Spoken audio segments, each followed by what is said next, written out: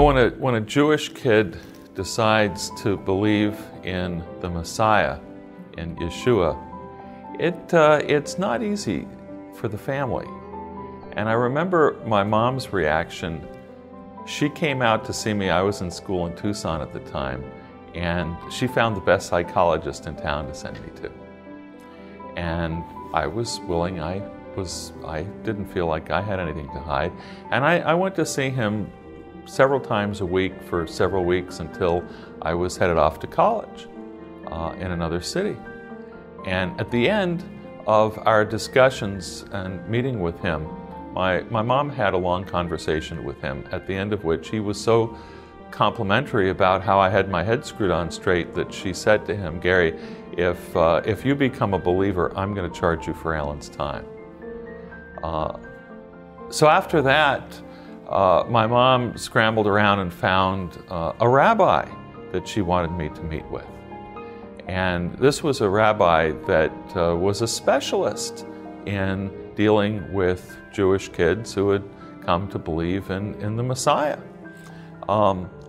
And he had answers for, Jewish interpretations of many of the Bible prophecies of the Messiah, but there was one key prophecy in Daniel 9 that I had been taught and well grounded in the history, and I was a history major, that he could not shake me. In fact, if anything, I probably shook him. It was a prophecy found in chapter 9 of Daniel, where there's a time prophecy of 490 years, 70 weeks of years. And he agreed that the 77s were weeks of years, but his math was off. And I knew my history, I knew my dates.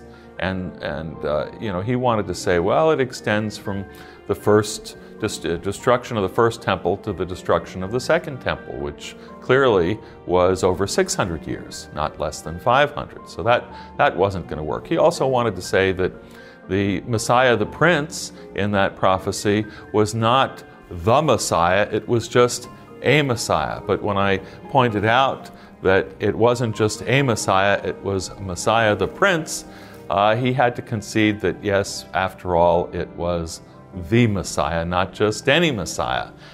So we kind of left in a draw, which was frustrating for him. I left holding on to my faith, which I think was not his usual experience.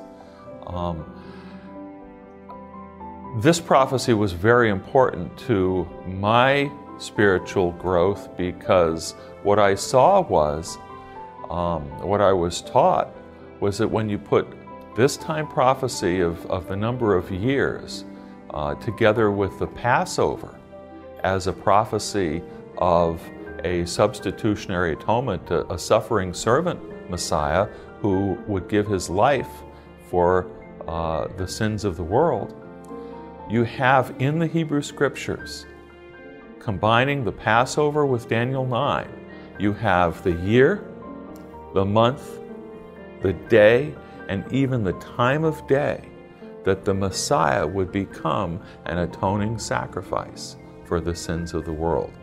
That blew my mind, and that has been a foundation for my faith ever since.